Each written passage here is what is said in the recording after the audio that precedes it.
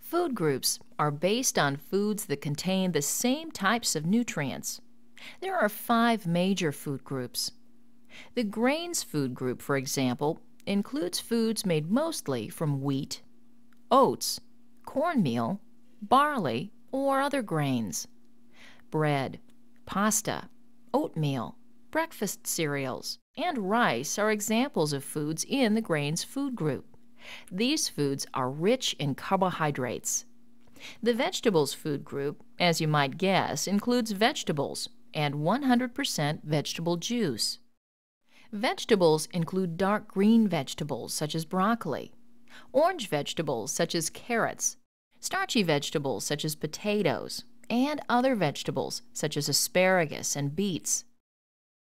The third food group is the fruit food group and includes any fruit and 100% fruit juice. You decide. Which of the following items is not a fruit? Raisins, apples, onions, and cantaloupe.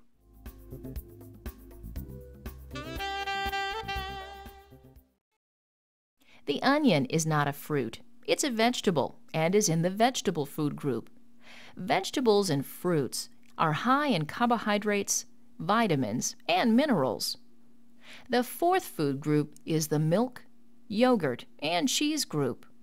This group contains carbohydrates, fats, and important minerals such as calcium.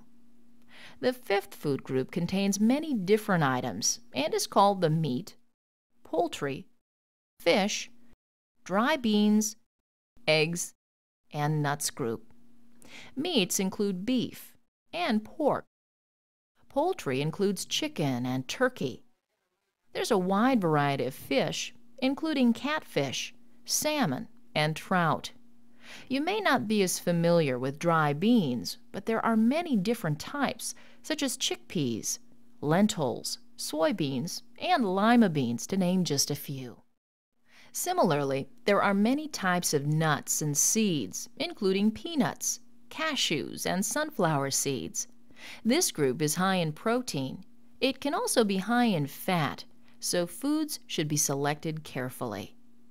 Now that we've covered the 5 major food groups, let's see how you can go about planning a balanced diet based on the food groups.